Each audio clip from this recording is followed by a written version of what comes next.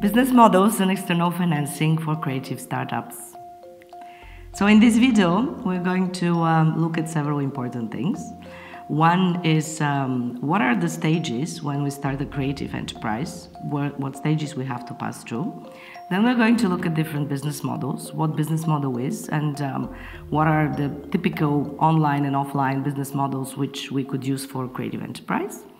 And then we're going to concentrate on some external financial sources, not just fundraising, but also financing for creative startups.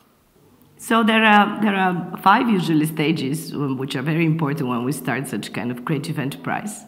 The first one is the initial preparation, trying to elaborate ideas and asking initial questions. The second phase is very important because we have to filter these ideas based on several criteria. For example, the market relevance of this idea, is it really viable in terms of the economic indicators, also the risk which we take, and many others. And then the third phase, which is also very important, is the protection of this idea through the intellectual copyright. In this video, we're going to concentrate mainly on the 4th and the 5th phases, which are elaboration of the business model or the business plan, and then looking for external financial sources from individuals as well as organizations. So what is a business model? Because in arts and culture, we usually concentrate a lot on project writing, applying to foundations, sponsors, governments, external, also international institutions. There is very little said about business models in the arts. Usually when we elaborate a business model, we want to look at who is going to buy the product or the service, what the customers and the clients are, where are we going to generate the revenues, what the costs are going to be, and how to really make it, and how to make it in a strategic framework, not just to have this enterprise for a couple of months, but to have it for a longer period of time. So this is why the business model is important, and it could be a basics for elaboration also of a business plan, or not. Some of the startup entrepreneurs, they prefer to just make a business model, 2 or 3 pages. Others are doing a whole elaboration of a business plan, which could be much longer, covering also several stages and several chapters of this business plan. So when we talk about the business plan, there are several important parts of a possible business plan. But before we try to look at it, let's try to find out what are the usual business models that form this background, the basics of the business plan. So the business models in arts and culture could be split into 2 major parts. One of them are more conventional and the other one are online. So the conventional models, especially those that are related with the physical presence of the arts venture, are called bricks and mortar, because this is, for example, a gallery space, a theater which has a physical presence, a recording studio, and many others. Some of these business models could be without any intermediary person, so they're very much one-to-one in terms of the direct sale of a creative product or service. And there are also conventional business models that pass through different agents and distributors, or people who are going through the chain to make this bridge between the creative service, creative product, and the final consumer. There are also business models that are conventional, but that are based mainly on connections between the artists. So we call them collective models, where the artists get together, they share a space. For example, could be helping each other with printing materials, with advertising, also with marketing, because this is the way how they decrease their overhead costs. On another hand, especially in 21st century, the digital entrepreneurs, and in the first part of the video we mentioned who are they are looking for models to sell their products and services online.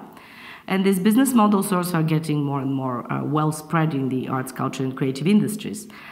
For example, we can have a premium model, which is a way how we offer basic services free online, and then if the possible potential consumer or user would like more services, then they pay additional money.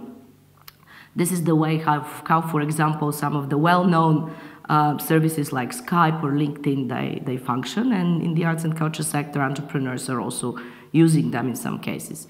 We also have affiliated models. We have advertising models where we put the banners of potential sponsors and advertisers online on our website who pay for a certain period of time. But usually to use these models, the advertisers are asking us to have a substantial amount of users that are using our website. There are also models online that could pass directly from the website, like for example an online gallery, a space where we sell directly crafts and art products, or could be through other websites, which is the affiliated model where we're using other websites to also sell online products and services. So it's a good question, what are actually the main focus points of any business model? And these are two. One is the revenue projection, and the second one is the break-even point. The revenue projection usually is very hard for people who work in the arts, culture, and creative industries, because many of them complain that they can't really make projection for the next 3 years. But remember one thing, it's so hard to find external investor and external partner if you really don't show a potential for growth in any business planning. And this potential for growth could be shown only if there is a very good, very thorough, well-elaborated revenue projection. The second is the break-even, and this is the point where, very simply saying, where the costs are covered by the revenues.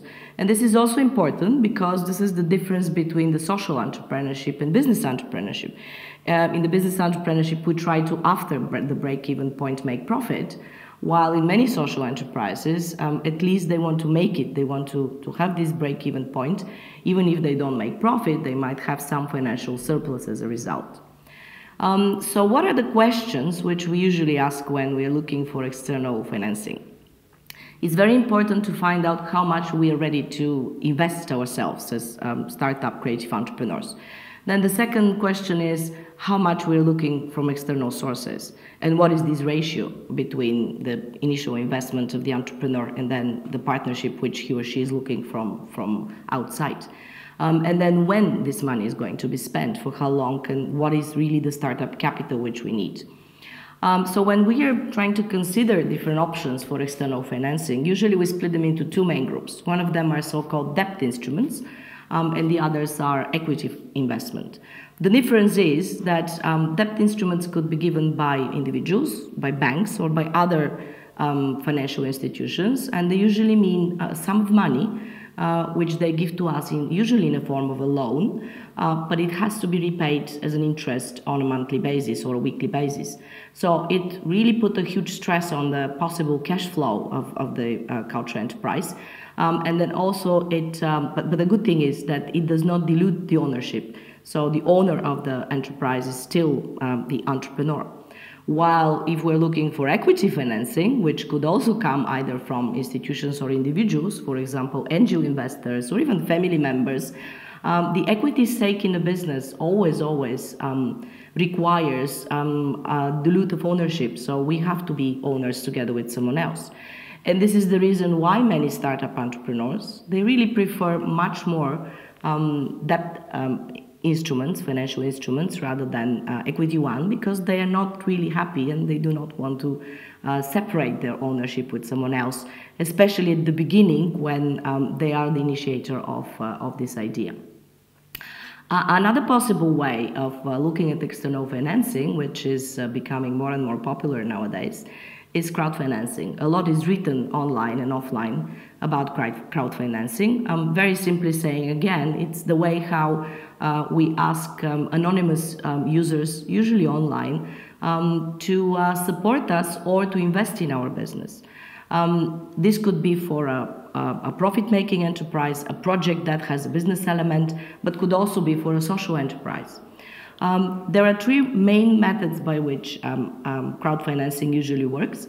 One of them is a donation method, which me as a user, I just support the enterprise because I really find out this idea very useful, very interesting, or something which I'm intrigued, or something which really helps me in my daily life, which means I do not expect any return.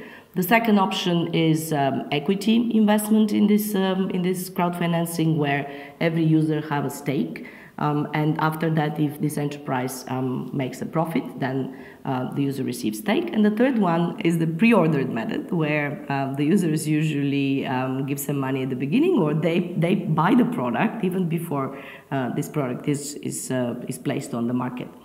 So of course it's a little bit risky, but crowdfinancing is considered to be a great method by which we can generate money from anonymous users. Talking about external financing, one more important emphasis, that there could be angel investors and venture capital. Angel investors are usually individuals that have a long existence in the specific industry, so they have the know-how, they have the knowledge. They also help with contacts, with mentoring and coaching of the startup entrepreneur. But mind something important, that angel investors really want to see an enterprise with very high potential of growth, and they want a return on their investment. So it's not applicable for every arts and culture field, but for some culture industries, for example, gaming industry or fashion, that could be one of the ways. And finally, venture capital. We're not going to cover it, but just as an initial knowledge, these are much higher investment in enterprises which have very high potential of growth, and they're usually very well known in technological sector, in IT sector, in also biotechnologies. Very little really still spread in the field of arts, culture, and creative industries. So I guess in this video we covered the important areas related with the startup phases of creative enterprise, also with some possibilities for business model and what is important in the business models, and finally, what are the possible external sources of financing from individuals as well as from organizations.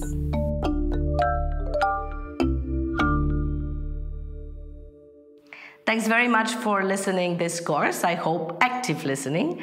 And I do encourage you to look at all the online resources that are connected with that. And hopefully, at the end of all, we are going to successfully pass through also the test which we have prepared for you. Thanks very much once again, and be wonderful creative entrepreneurs in the future.